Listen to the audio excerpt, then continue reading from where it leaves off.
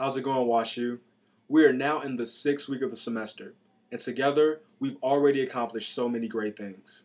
You have heard about our efforts to improve student email, make campus more sustainable, and provide a comprehensive campus events calendar to students.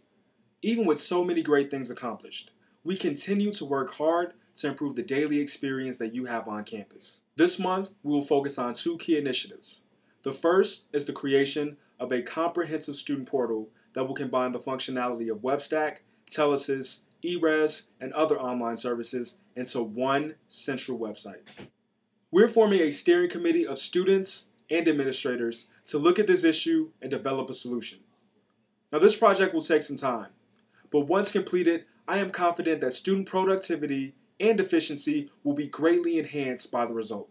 The second initiative is the responsible restructuring of dining hours. I commend Senator Greg Schweizer and the Campus Services Committee for their leadership in this endeavor. We are committed to pushing for dining hours that work better for students. This month, we will propose a pilot program to dining services to extend late-night dining into the village and see if this is fiscally responsible and acceptable to students. I continue to believe that our biggest priority is the renewal of student activism, and we are succeeding.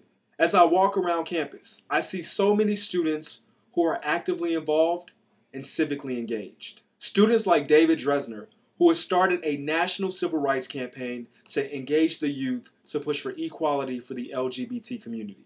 Students like Jackie Germain, who has been instrumental in bringing students to the home football games and supporting the athletics department. Students like Adam Hass, who has brought the National Powership campaign to campus in order to push for climate change legislation by December.